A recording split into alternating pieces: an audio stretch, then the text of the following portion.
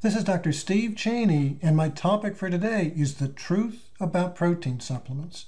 You know, there's a lot of hype and misinformation out there about protein supplements, so my advice to you is to question what you've been told, or put another way, you may want to rethink what you've come to believe. My first question to you is, where did you get that information from? Was it from your friends? And if so, what is their training? Are they scientists? Do they know how to interpret scientific articles? Where did they get their information? Was it from other friends or their high school coach? And, you know, if they're just sharing their experiences with you, they're probably sharing them with the utmost conviction. But what you need to know is the placebo effect with sports nutrition products is way over 50%. And then there are all those magazines out there.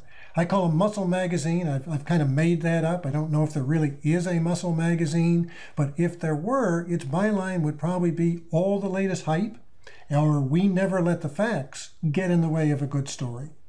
And then there are the blogs and the websites that you sometimes go to for information. And once again, with both those magazines and blogs and the websites, you have to ask about the authors. What is their training? Are they scientists that know how to interpret scientific articles? You know, even if they're medical doctors, they may not be trained at interpreting scientific articles. You need to ask, what are their biases? What are they selling? And are they cherry picking their sources? You know, quite often I'll find that the blog or website or the magazine article will highlight the one or two studies that seem to suggest an ingredient or product works, but they'll ignore all the other dozens of studies that show that it doesn't work. And, you know, if the message you're getting from your magazine or your blog or your website is always spectacular, you know, if it's always spectacular, it can't always be true. And, you know, if it sounds too good to be true, well, you should go back to that old adage, and it probably isn't true. So let's start with carbohydrate. I call this the myth of carbohydrate because, you see, many protein supplements out there have little or no carbohydrate. So on the one hand, that sort of seems like a no-brainer. After all, you're trying to get a protein supplement. You want to increase your muscle mass. You're not interested in carbohydrate, or are you? You see, there's a fact that's been known to biochemists for decades. And that is that when the carbohydrate content of a meal or a protein supplement is low, some of that protein is going to be converted to glucose to keep your blood sugar levels constant. And all of the protein that's being converted to glucose isn't being used to build muscle. So there's a concept called protein sparing. You want enough carbohydrate in your protein so the carbohydrate will be used to keep your blood sugar levels high, and all of the protein can be used to build muscle. And you know what you're looking for here is about a 1-to-1 ratio of carbohydrate to protein. You can have more, but if you have significantly less, you're going to be using some of that protein in that supplement just to keep your blood sugar levels up, not to build muscle mass.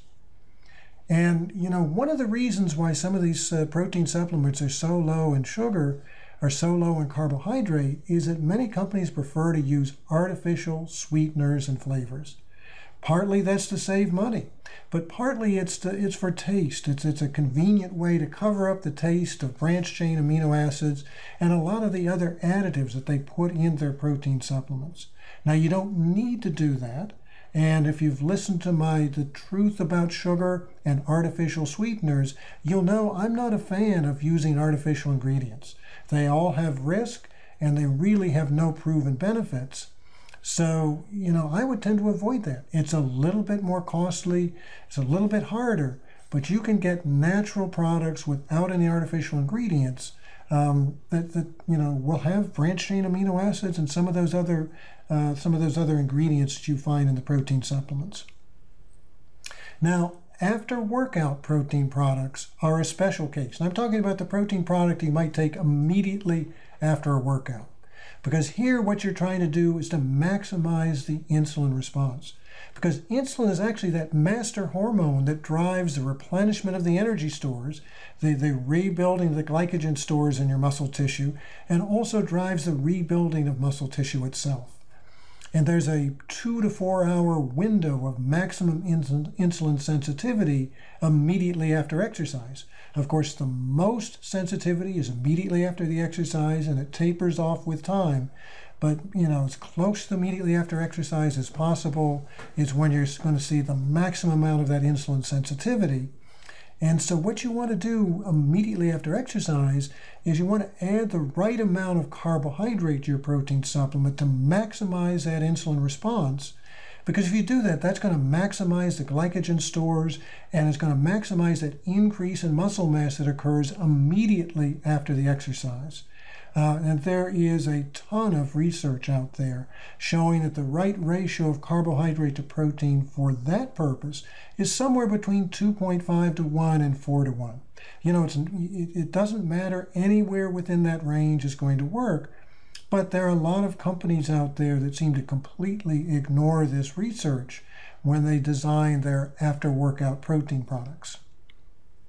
Now, there's another question that you need to be asking yourself, is how much protein should be in that supplement? Well, one of the things we know is that training increases the overall protein needs. What many experts recommend is that protein in grams would be about half the weight in pounds for somebody that's involved in a rigorous exercise program. So that would be about 80 grams for a 160-pound man or 60 grams for a 120-pound woman. That's about 1.5 times the usual RDA, but remember, we're talking about, pretty serious training here. But the other question I think is more important to your mind is how much protein do you need after a workout? Well, young adults will do fine with about 15 grams of protein, but older adults may need 20 to 30 grams of protein. But not too much protein.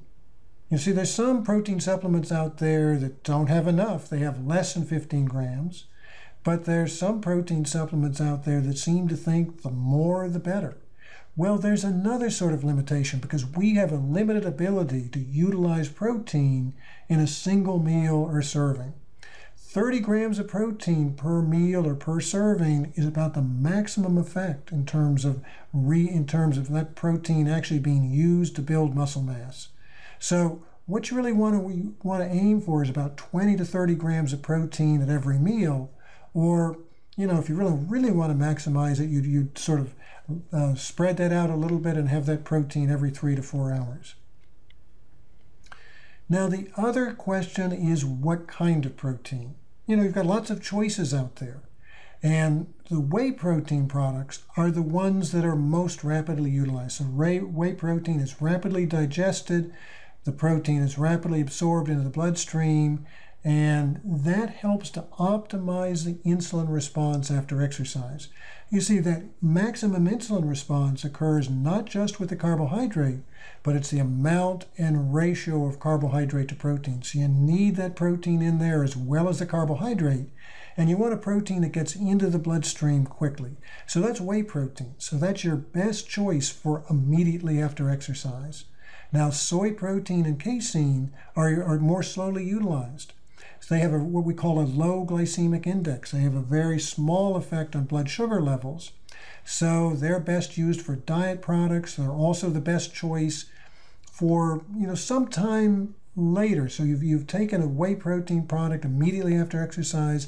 You're maximizing that insulin response to maximize that immediate recovery, that immediate increase in muscle mass. But now you want to sustain that increase in muscle mass over a longer period of time. This is where you use the soy protein or casein product. And we'll talk about leucine later, but that's going to be especially beneficial if it's coupled with leucine. Now let's talk about some of the other stuff that's put in these protein supplements. I call this the good, the bad, and the dangerous. Well, you probably pretty much know those sports supplements that are dangerous or illegal. Steroids and amphetamines, of course, you know about. Ephedrine, ephedra, mawong, they're still used occasionally, but not so much. What we found, and most of you probably know this already, is while it increases your alertness, these ingredients have no effect on performance. They increase blood pressure and they increase heart rate. And yes, they actually kill people. So those are things that are dangerous. They're not illegal, but they're dangerous. And then there's DHEA and other pro-hormones. And, one of the reasons why we avoid the steroid hormones to begin with is because they increase cancer risk. And so DHEA, yes, it will increase your muscle mass, but it's also an immediate precursor to those steroid hormones. And there is an increased cancer risk associated with DHEA use.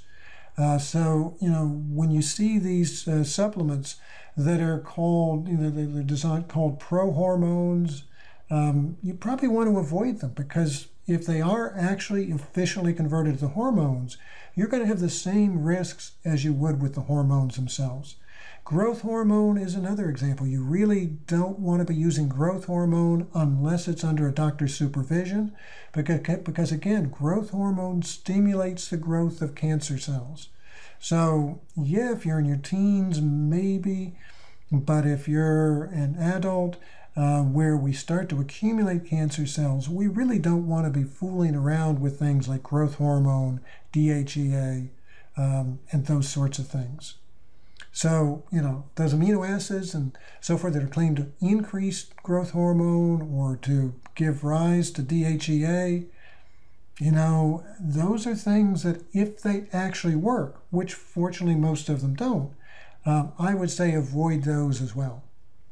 Now, let's talk about, those are the dangerous ones, the one to clearly avoid.